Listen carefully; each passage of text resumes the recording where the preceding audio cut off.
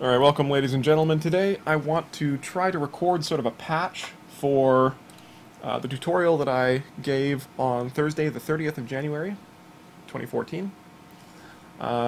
We wound up basically having to switch what we were teaching right before the tutorial, so things didn't come out anywhere near as cleanly as I would have liked. Ladislav and I got together after the tutorial and spent a while trying to figure out how we can present this really well. So here is my attempt at coherently explaining the problem of how to design an interval tree by augmenting an AVL tree. So this is about halfway through the tutorial, maybe a third of the way through the tutorial. And here we're going to look at the problem of scheduling conflict. So suppose that you have a calendar, like a Google Calendar, and it contains a whole bunch of time intervals where you're busy, like this really busy chap here on the right. And we want to be able to quickly tell whether a new booking that you're going to throw into your calendar conflicts with an early booking. So you want to have some sort of algorithmic way to answer this question. Does this conflict with an existing booking, and what is that booking? So breaking the problem down, what you have to do for this task is design a data structure to efficiently do the following. Insert an interval x into D, the data structure, delete an interval x from the data structure, and search for an interval. What you want search to do is, if the data structure contains any interval that overlaps with x, you should return any of those intervals. Any such interval will do. We don't really care about returning all of the intervals. As a matter of fact, that's kind of bad, because the next point is that we want all functions to run in big O of log n time. And in fact, if you return all overlapping intervals, it's possible that you may have to return every single interval in the entire data structure, and there can be order n of those. So as a matter of fact, if we change this ADT description slightly so that you have to return all such intervals, all of a sudden you can't do this in logarithmic time. So here we're just going to return any such interval. If there are no intervals that overlap with x, we return null. So this is really the hard part of what we're going to do here. So let's start to think about how this data structure should look. I want to stress that figuring out these kinds of augmentation problems to see how you can accomplish something that an AVL tree or a red-black tree or some other balanced tree can't initially do, but you're going to give it the capability to do, this is a really hard thing to do. Getting it right the first time is extremely hard. Usually there's a lot of trial and error involved. So what we need to do is insert a bunch of intervals into the tree. How are we going to do that? We need to treat something as a key.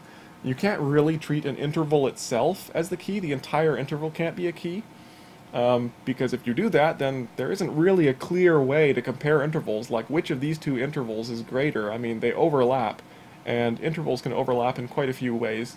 It would be a very messy comparison, to say the least. So what we do is we use the low endpoint of the interval as the key. So here's an example tree. In this example tree, this is a search tree if you're considering the keys to be the first or lower endpoint, the low endpoint.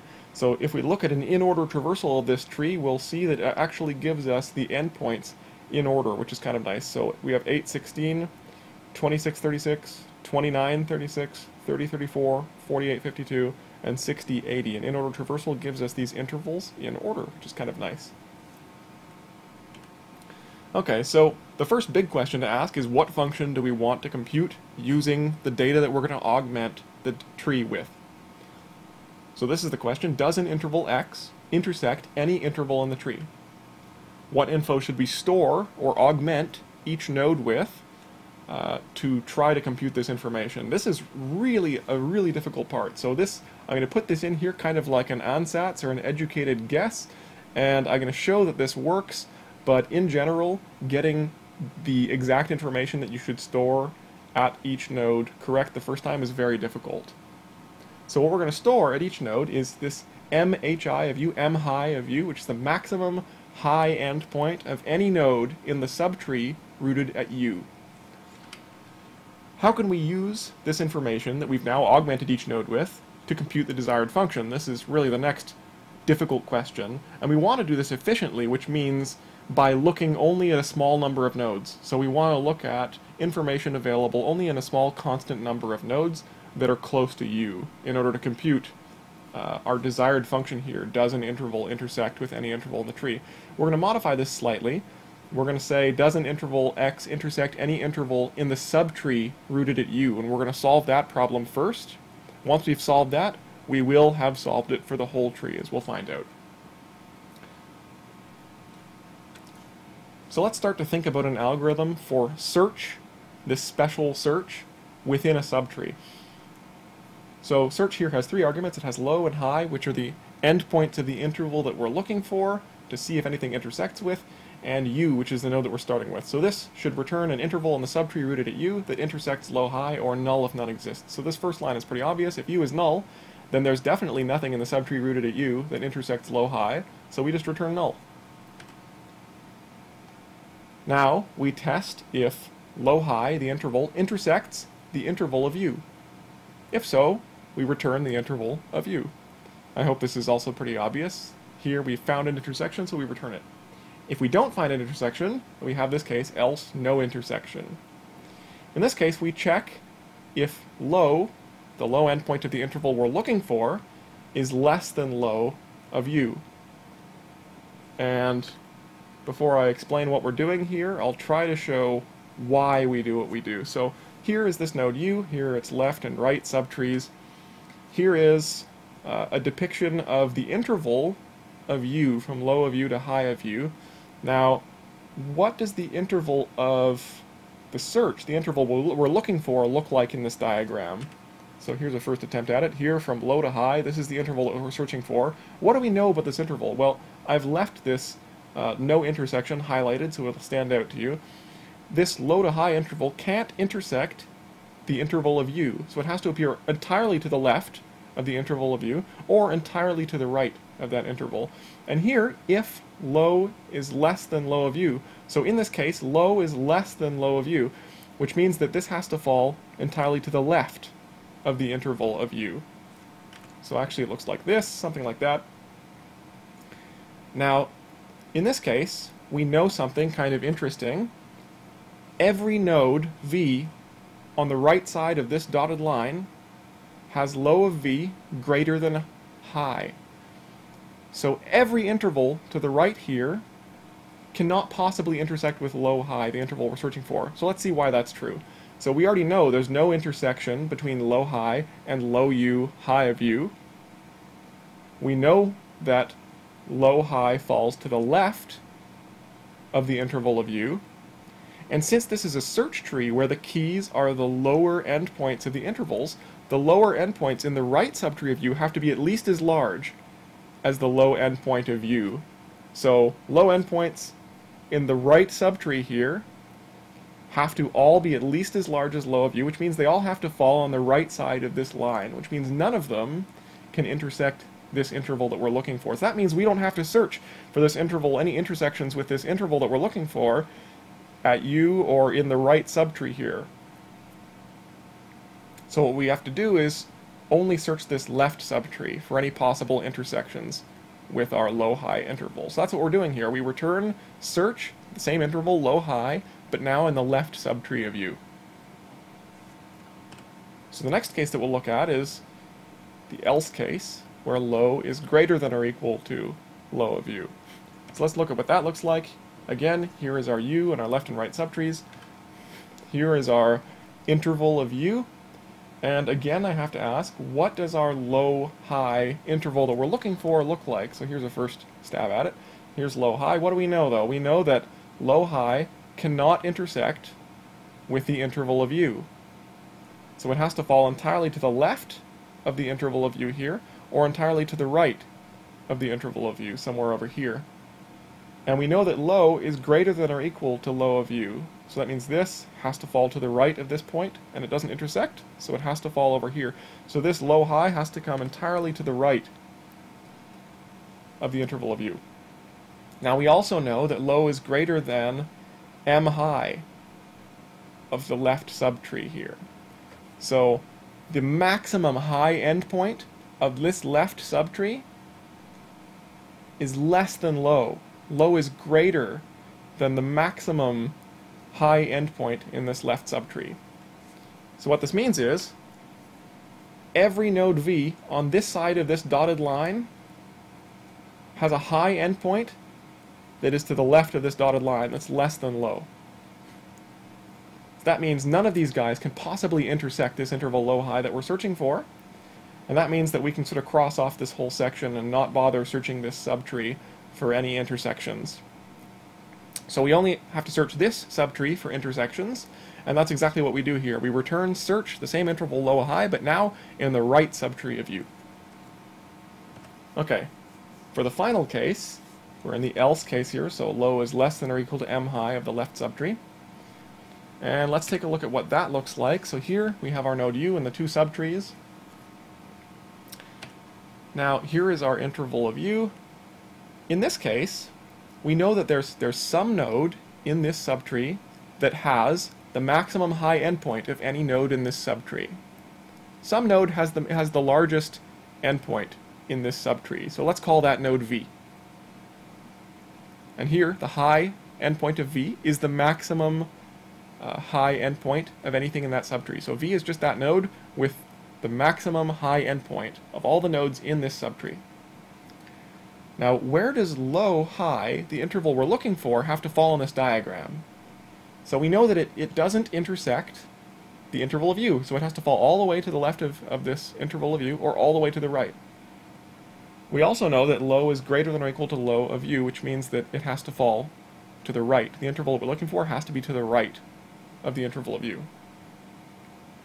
Finally, we know that low is less than or equal to m high of left of u, which is our high of v here. So low is less than or equal to this point, so it's to the left of this point. And it's to the right of this point. So low, high falls somewhere in the middle like this. And in particular, we know that low, high will intersect the interval of v. The one thing that may be missing in my explanation about why this intersects this interval, we certainly know that this high of v has to be greater than low. We also need to show that this low of v is less than low, so that this interval wraps around low. To see why this low of v is less than low, we just notice that low of v, well, v appears in this subtree, which is to the left of u, and since low endpoints of each node are the keys of the data structure, the key has to be less than the key of u, so low of v has to be less than low of u. And we already know that low and high both come to the right of this whole interval u, low of u, high of u. So low is greater than low of u, which is greater than low of v. So basically low has to fall within this interval, which means that this interval intersects the interval low, high that we're looking for. So there is definitely an interval in the left subtree of u that intersects low, high. Maybe there's some other interval in the right subtree that also intersects low, high, but all we really need to do is return any of them. So we know that we can recurse into the left subtree and we will definitely be able to find some interval that intersects the one we're searching for. If we were only interested in answering the question, is there an interval that intersects the one we're searching for, we could just stop without even recursing because we know that there is one down here. But since we're interested in actually returning an interval, we have to recurse into this subtree, and that's what we do here. When we return search, the same low, high, but now in the left subtree of u. So that's the final algorithm.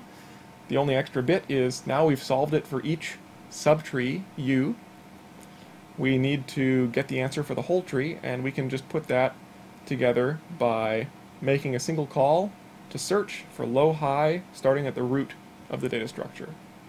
A brief word on how you would prove this is correct. I basically walked you through all of the cases just now, but to prove that this search function works, this search function is a recursive function. So what you have to do is you have to assume that it works.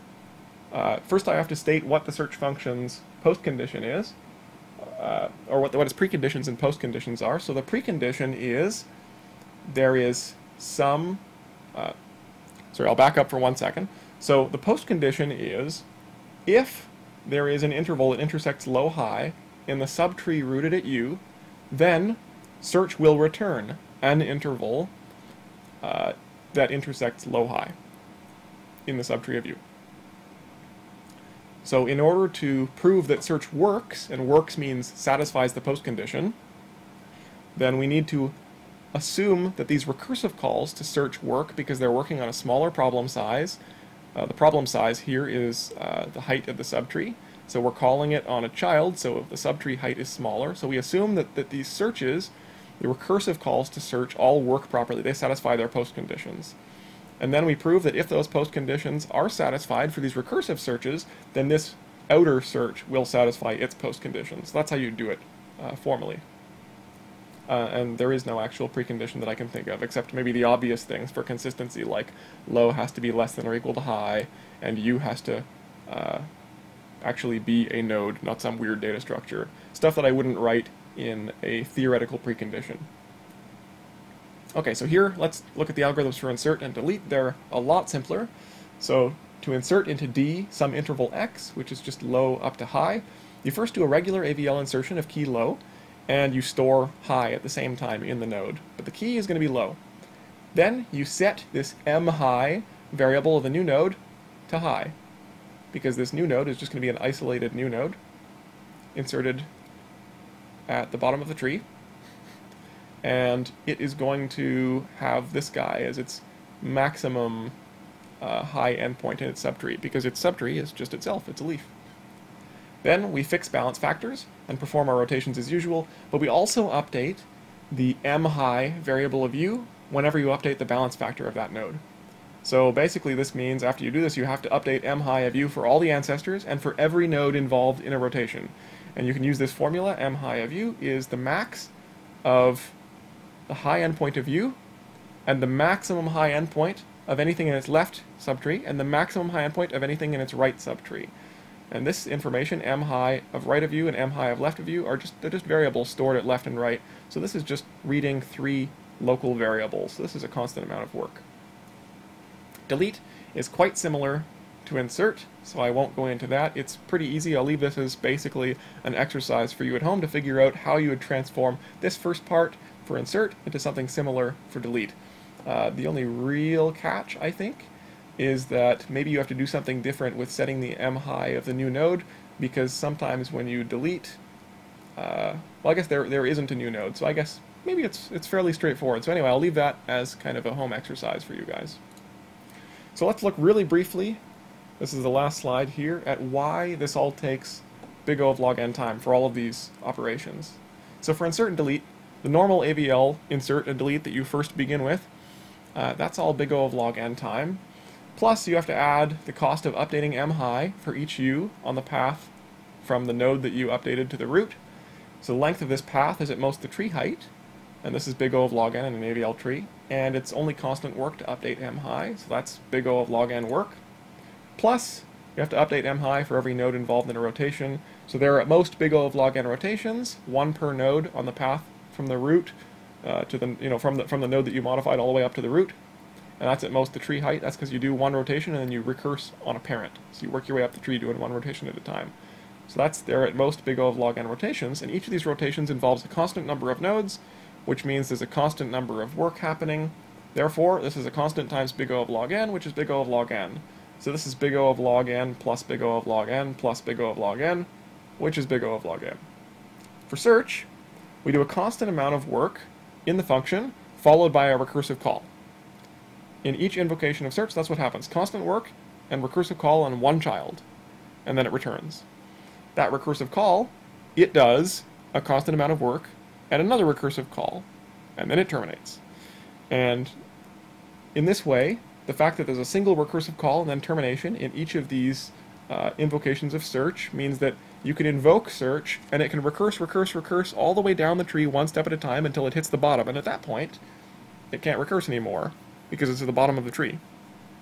So that means the number of recursive calls is big O of log n, since the height of the tree is big O of log n, and it's a constant work per recursive call, so that's a total of big O of log n work. So that's it for this. Thank you very much.